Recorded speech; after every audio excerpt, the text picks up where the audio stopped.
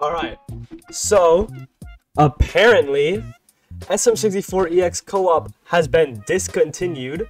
So my previous tutorial has been basically completely nullified. So I'm going to make another tutorial on how to install this. So first you want to go to the first link in the description.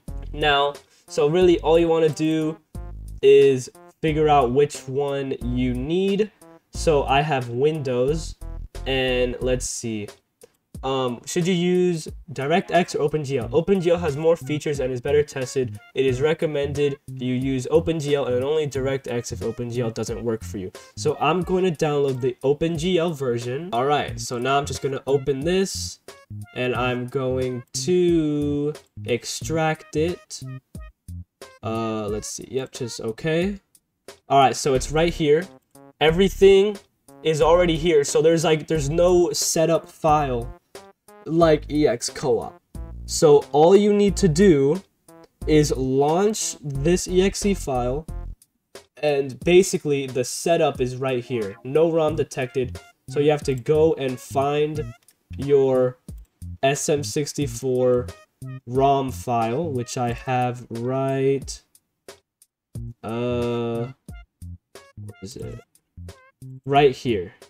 So I'm going to drag and drop into this screen, and it's going to basically just load everything. There's no need to compile at all, as you can see right here. And on startup, if you have Discord open, it will ask to link with your Discord account, and you should click yes so that you could easily log in to like different servers and stuff.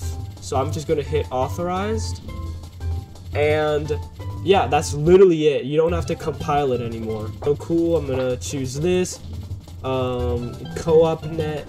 I can host, you know, and then here you go, I've hosted it. Then in order to join, you know, it's all the normal stuff. If I want to join, I'll press join, public lobbies, rules, and yeah, so just agree to those rules. And wow, look, I can see all of these. So let me just find mine right here, click on join, and look, I just joined myself. Would you look at that? Yeah, it's extremely simple now. You don't really have to do anything. It's really just like, dude, I've only been recording for 4 minutes and I'm already in game. If you go to the SM64 Co-op Deluxe wiki, so SM64 Co-op Deluxe or dx.com, that'll be the second link in the description. But you could go to the mod site here. If you go to mods, which is right here, you can see a whole bunch of different mods. You know what? Bear 64. I'm going to download that. It is done, and it's not corrupt. Very good. So now I just grab this folder, drag it, and boom, it's there. If it's a Lua file, then it would just be you drag and drop the Lua file into here. But if it comes with a folder, just drop that entire folder in. There's also more like modifiers and stuff, so I'm gonna get one that's not a character select. Let's do gun mod. I'm gonna download this, and just like normal, you just drag the folder in.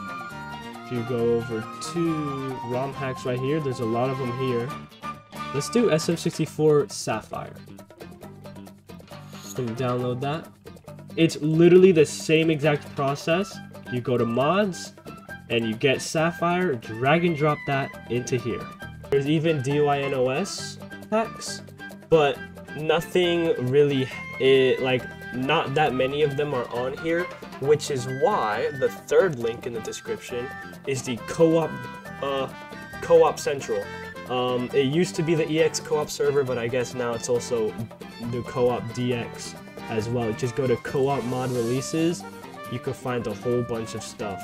So there's not really that many more Dynos packs being made. It's mostly the character select, which personally is I would say better, but also worse, because it is only for your player.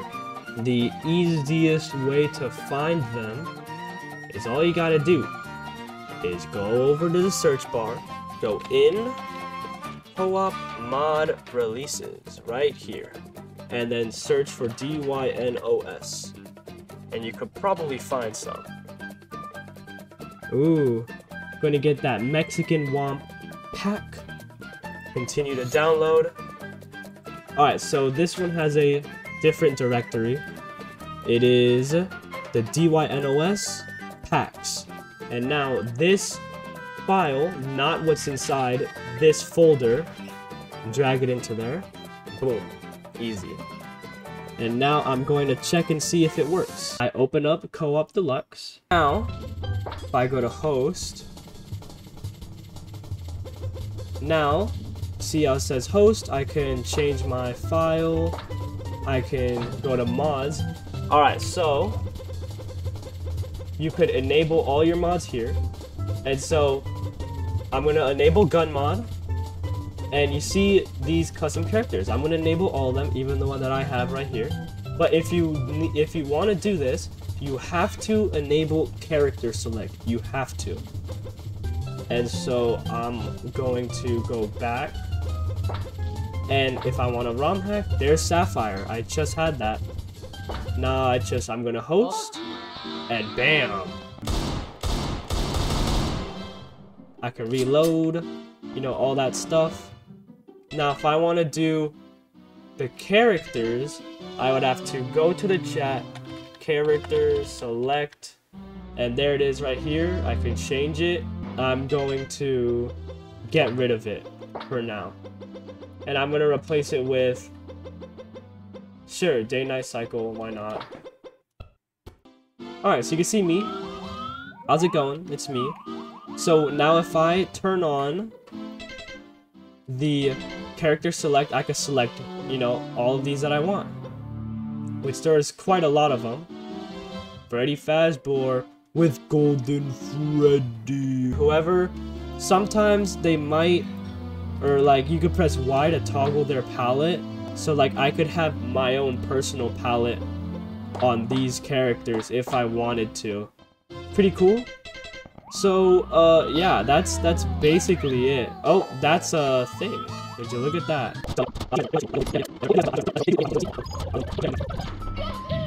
You go over to him, look, he's not changed. He's the same. It's kind of difficult to see, but all I gotta do, Dynos Packs, and I could Mexican Womp. Look at that, baby. He is so Mexican.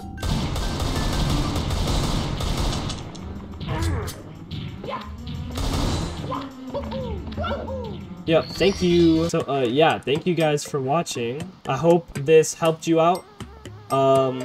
If you liked the video and you want to help, then, if you want to help me out, then go like the video, subscribe, you know, all that stuff.